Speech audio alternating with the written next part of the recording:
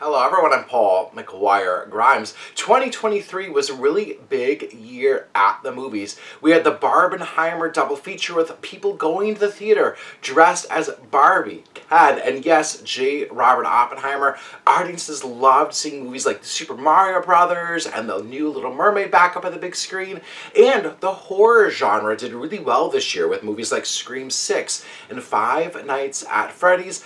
I started a new movie series at the Imagine Theaters in Egan where I bring contemporary and classical movies back to the big screen and then do a discussion after every one of them, and you just had really good movies in theaters this year. We had people returning to theaters for the first time since the pandemic, and it was just so great to see. And did I mention Taylor Swift? Audiences came in droves to go see Taylor Swift's The Eras Tour in the movie theater, and that was after they already went to the actual concert. Such a great time to go to the movie theater this year. So, without further ado, this is my top 10 movies of 2023. This is Paul's trip to the movies.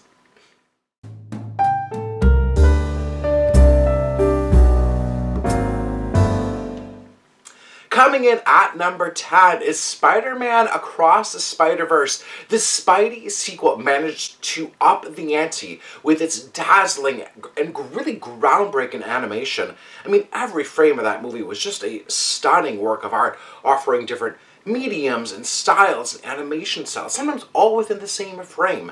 Now, I want to tell you, buckle up, as this movie moves at a mile a minute. You may need multiple viewings just to catch everything that's going on in this movie. And it's jam-packed, just geeky goodness with a fantastic voice cast from Shameik Moore, Haley Steinfeld, Brian Tyree Henry, and Oscar Isaac, just to name a few of this really big cast. Spider-Man Across the Spider-Verse is now streaming on Netflix. Coming in at number 9 is Air. Matt Damon and Ben Affleck prove again that they are just a dream team together. Ben Affleck directed the film and stars in it about the creation of the Nike Air Jordan shoe. It was just riveting, and Affleck really, I think, matched the urgency in the story while keeping this a really lean and to-the-point movie. Like any good coach, he knows and he trusts his cast and the instincts that they have, really letting them just kind of run in any scene. From Matt Damon to Jason Bateman to Viola Davis, delivering this slam dunk monologue as really the heart and soul of this movie. Air is now streaming on Prime Video. Coming in at number 8 is American Fiction. Now, Cord Jefferson makes a really strong directorial debut with American Fiction, which won the Audience Award at the Toronto International Film Festival and was named Best Picture at the Twin Cities Film Fest. Jeffrey Wright is incredible as this author, really facing an existential crisis when he's told that his work isn't black enough.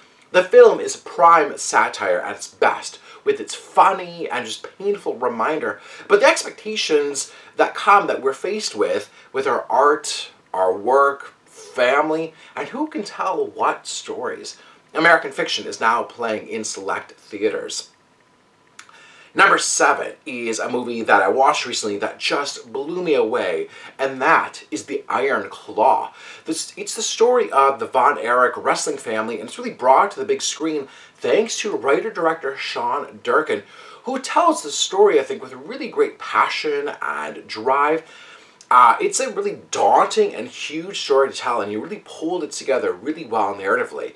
Now, I don't think that you have to be a fan of wrestling to find yourself really engrossed in this story.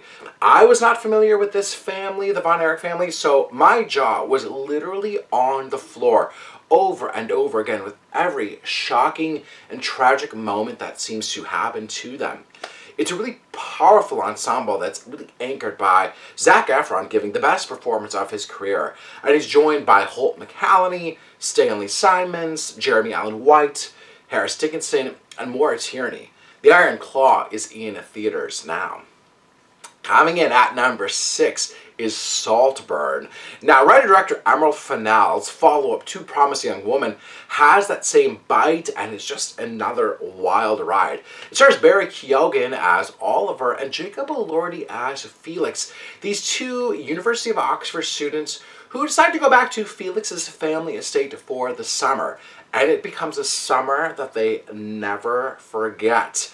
Now, Keoghan gives really brilliantly calibrated performance as Oliver, next to Jacob Elordi, who's just really sexy and just eye-popping on screen as Felix.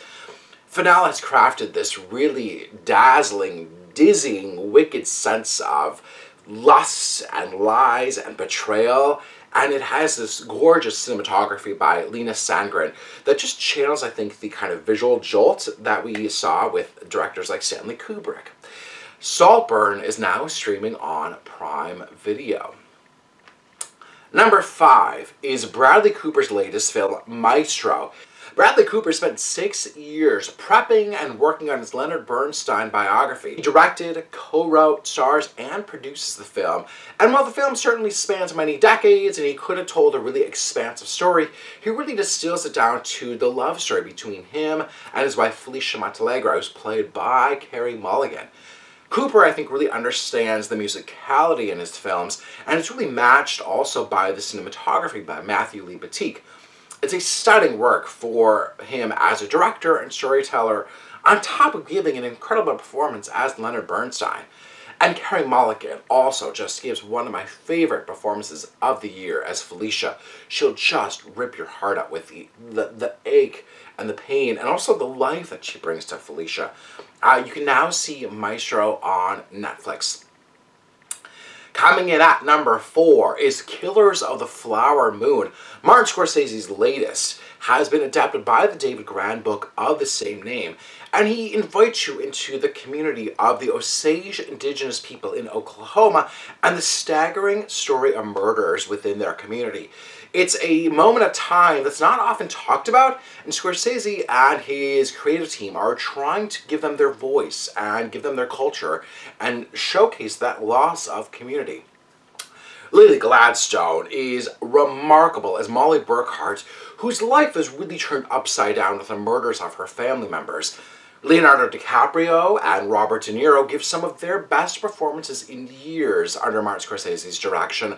And you know, the three of them have been working together. Leo and Marty have been working together for a long time. And this movie marks 50 years between the collaborations between Robert De Niro and Martin Scorsese dating back to Mean Streets. I just love watching their work together on screen. Killers of the Flower Moon has all the themes that Scorsese has wrestled with over the years, like culture, identity, religion, and just the evil within us. Killers of the Flower Moon is now in select theaters, but look for it on Apple TV Plus soon. Coming in at number 3 is Barbie. The biggest movie of the year is also one of the best movies of the year. And like I said, it was so great to see people just heading to the theater in droves to see what writer-director Greta Gerwig masterfully created. It stars Margot Robbie and Ryan Gosling, who brought Barbie and Ken to life with vibrancy and just these really clever performances. And the movie had an amazing production design and the costumes that just took Barbie to a whole nother level.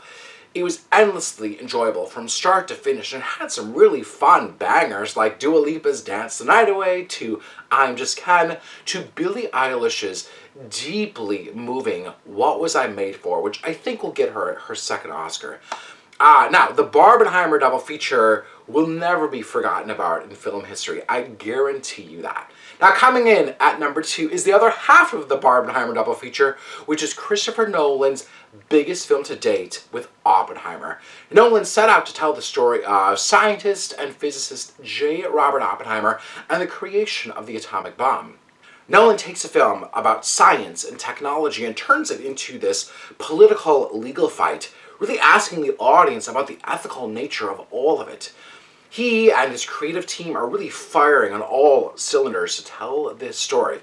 He and cinematographer Hoyt van Hoytema utilized large format IMAX cameras and 65mm film to tell this story in both black and white sequences and in color. It features an incredible ensemble with Cillian Murphy giving one of the best and nuanced performances of the year as J. Robert Oppenheimer. Emily Blunt was terrific as his wife Kitty, and Robert Downey Jr. Just reminds us of the power that he has on screen with his portrayal of Levi Strauss. Now, Nolan jam-packs this film, and yet there's still so much story to be told with the aftermath that he just didn't get a chance to tell. There's so much to take into that it might need multiple viewings just to look at it through different angles and different lenses each time. Oppenheimer is now in theaters. Coming in at number 1 is, I think, a movie that for me took me by surprise, and I think that sometimes that the best movies are the ones that sneak up on you. You don't know what happened, what you're about to expect, and it just hits you in really unexpected ways and sits with you for days afterwards. For me, that movie, which is coming in at number 1, is All of Us Strangers. It stars Andrew Scott as a lonely gay man who has a sexual encounter with his neighbor. They then start to fall in love, and he finds himself going back to his hometown, his childhood home, where he seems to have conversations with his parents that passed away 30 years earlier. Director Andrew Haigh presents this really haunting story of forgiveness, acceptance, and love. All of Us Strangers works on so many different levels, with him, I think, really allowing the audience to interpret this film with whatever lens or personal history that they bring to us. It's just ripe for discussion afterwards about what the reality really is for Andrew Scott's character Adam. The title plays on so many different levels too, on what's the meaning of, and if Andrew is a stranger to himself, his parents, his lover, and I think it's really grounded by a deeply personal performance from Andrew Scott, who's joined by the mesmerizing Paul Mescal, Claire Foy, and Jamie Bell. It's now in select theaters and will be in wide release on January 15th. That is my top 10. Let's go through those again. Number 10 is Spider-Man Across the Spider-Verse. Number 9 is Air. 8 is American Fiction. 7, The Iron Claw. 6, Saltburn. 5, Maestro. 4, Killers of the Flower Moon. 3, Barbie. 2, Oppenheimer. And my number 1 movie of the year is All of Us Strangers. I do want to give some honorable mentions to movies that also stuck with me. Movies like May, December, Mission Impossible, Dead Reckoning Part 1, Past Lives, and The Holdovers. I want to hear from you. What have been some of your favorite movies of this year? Follow me on social media at Paul's Movie Trip. Leave me a comment on social media or on YouTube. What has been some of your favorite movies? And don't forget, I do a monthly movie series at Imagine Theaters. This has been such a fun experience. Coming up January 28th is All the President's Men. February is Doctor Strangelove. March, it's Good Will Hunting, and I'm going to be doing some more interviews coming up in 2024, and I had a great time. So check out my YouTube channel as well for interviews with people like Margot Robbie, Emerald Fennell, Michael B. Jordan, Adam Sandler, Jennifer Aniston, just to name a few. It's been a really terrific year at this movie. So thank you so much for watching my top 10 movies of 2023. This is Paul's Trip to the Movies.